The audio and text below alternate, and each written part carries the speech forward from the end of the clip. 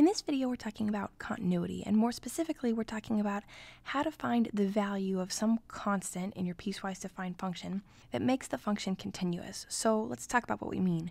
We've been given this function f of x, and normally we're given a function f of x, and it's just in terms of x. We have some expression on the right-hand side that's in terms of x. But in this case, we've been given two expressions. So we have c squared minus x squared, and then separately we have 2 times the quantity x minus c squared. So this is called a piecewise defined function because there are two pieces that define the function in a different interval. So this c squared minus x squared defines the function for x less than 0, whereas this second expression defines the function for x greater than or equal to 0. So there's a different expression that defines the function for a different interval, and what we want to do is find the value of c that sort of connects these two functions and makes the function continuous. So let's visualize a different example so that we can understand what we're talking about. If we had, for example, an xy coordinate system, so let's just draw our axes here, and we called this y equals 1, and we called this y equals 2 right here, and then we have some function, and let's say our function looks like this, something like this. Okay, so this would be a piecewise defined function. And what we would say for this function is that f of x would be equal to, and we can see that the line y equals 2, this line on the left here, so y equals 2, defines the function for x less than 0. Whereas the line y equals 1, this line right here, y equals 1, defines the function for x greater than 0. And we're not necessarily sure what the value of the function is at x equals 0, because the value of the function could be 2 at x equals 0, or it could be 1 at x equals 0. So if it were 2, we would put the less than or equal to sign here. If it were 1, we would put the greater than or equal to sign with this second inequality here. But either way, this would be a piecewise defined function because we have two different expressions that define the function in two different intervals. And what we need to realize here is that the break happens at x equals 0. So to the left of x equals 0, the function is defined by the equation y equals 2. But then at x equals 0 is when we have the break, and from that point on, the function is defined by the line y equals 1. So the break is happening at x equals 0. Well, that's the same for the problem we've been given. The break is happening at x equals 0, and we can tell that because of the inequalities we've been given. This first expression defines the function for x less than 0, and for x greater than or equal to 0, the function is defined by this expression. So we know that the break is happening at x equals 0, and that's really important because the way we're going to solve this problem is we're going to plug in 0 for x to reduce the piecewise defined function so that it's only in terms of c, not in terms of x. So the first thing we want to do is identify where the break is occurring, and we can tell that by looking at the inequality. So that's at x equals 0. So now we're going to plug x equals 0 into the function. So we're going to say f of x is going to be equal to, and then we're going to have two separate pieces just like in the original problem. We're going to plug in x equals 0. So we're going to get c squared minus 0 squared. And here we're going to get 2 times the quantity 0 minus c squared. And so if we simplify these, 0 squared is obviously just 0. C squared minus 0 leads us to c squared. So this becomes c squared. Here, 0 minus c is a negative c. Negative c quantity squared is a positive c squared. So this is just going to become 2c squared. Now the whole idea is that depending on the value of c, these two expressions are going to be different.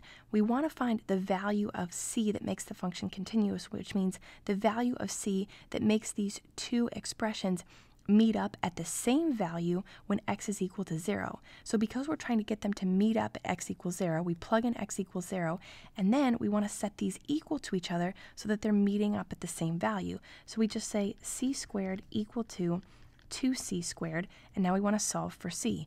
So if we subtract c squared from both sides, so we're going to subtract c squared from both sides. On the left-hand side, c squared minus c squared gives us 0. On the right-hand side, 2c squared minus c squared gives us 1c squared, or just c squared. So then if we take the square root of both sides, we can see that c is going to be equal to 0. Therefore, the value of c that makes the function continuous is c equals 0. Now remember that in order for the function to be continuous, the definition of continuity tells us that the left-hand limit must exist, the right-hand limit must exist, and those limits must be equal to one another. So we found that the value of c that makes the function continuous is c equals 0. But we need to verify, for the purpose of proving continuity of the function at c equals 0, we need to verify that the left and right-hand limits both exist and that the value of those limits are equal.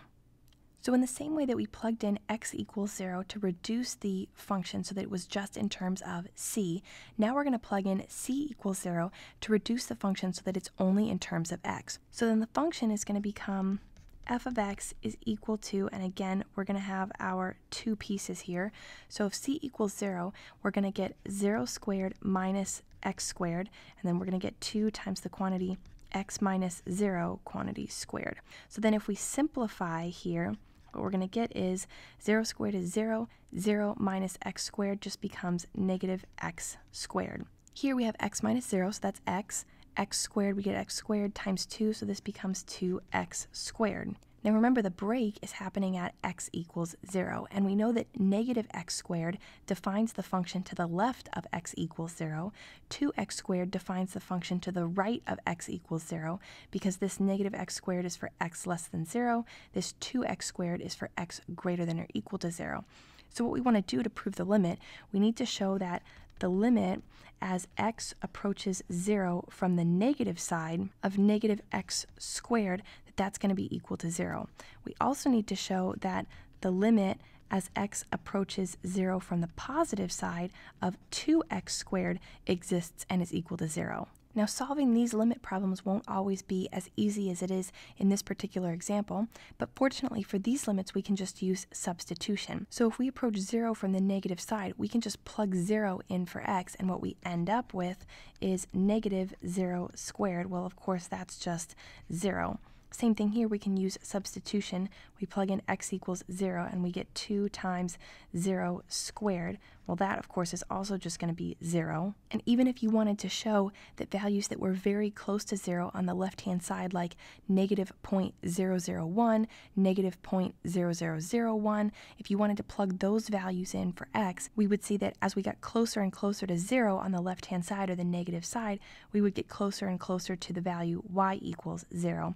And same thing here, if you wanted to take values that were very close to 0, but on the right-hand or positive side, you could take values like 0.01, 0.001, 0.0001, and as you got closer and closer to 0, you would see that the value for y got closer and closer to 0. So that's how we show that both limits exist, and because both limits exist and the values are equal to one another, right? We got 0 here and we got 0 here, and those values are equal. Because those values are equal, that proves that the function is continuous. And if we wanted to, we could even graph this function to show the continuity. So what we would do is we would have our xy coordinate plane here, and we can take this first expression. So for x less than 0, the function is defined by negative x squared. So if we take x equal to 0 and we plug that in, we're going to get 0 squared, which is 0, negative 0, that's still just 0. So let's graph this first one in orange here. So we get a value here of 0. If we take x equal to negative 1, we get negative 1 quantity squared as a positive 1, but then we apply that negative sign in front and we get negative 1. So if we draw in some values here, like this, then we can say when x is negative 1, y is negative 1, so we get this point right here. When x is negative 2, we get negative 2 quantity squared as a positive 4, but then we apply that negative sign, so we get a negative 4, so we get the point negative 2, negative 4, which should be about right here. So we can see that when x is less than 0, the function is defined by a curve that looks something like this. It's this parabola that opens down. For x greater than or equal to 0, the function is defined by 2x squared, this expression here.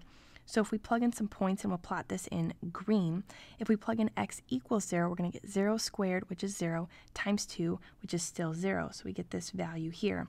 If we plug in x equals 1, we get 1 squared, which is 1, times 2 is 2, so we get the point here, 1, 2. If we plug in x equals 2, we get 2 squared, which is 4. 4 times 2 is 8, so we'll get 2 and then 8, so it'll be somewhere, let's say, way up here. So we're going to get then this parabola that opens steeply up like this, And we can see that the function is continuous at x equals 0, the breakpoint. So that was the whole point of solving for the value of c. We said that if c equals 0, then what we end up with is negative x squared and 2x squared. And with these two expressions at the value x equals 0 at this line here, x equals 0, then the value of both of these functions is 0 here at the origin. So they meet up with one another at the value x equals 0, and therefore the function becomes continuous because they sort of meet in the middle here. So that's what we were trying to do, is solve for the value of c that made the function continuous. Once we found it, we reduced the function so that both expressions were in terms of x only, and then we proved that the function is continuous by showing that the left-hand limit exists. The limit exists as we approach here from the left-hand side, that the right-hand limit exists, so the right-hand limit as we approach here from the right-hand side, that both of those limits exist, and that the values of both limits are equal to one another. So the value of those limits at the breakpoint at x equals 0 are equal to one another, and that's how you find the value of c that makes the function continuous.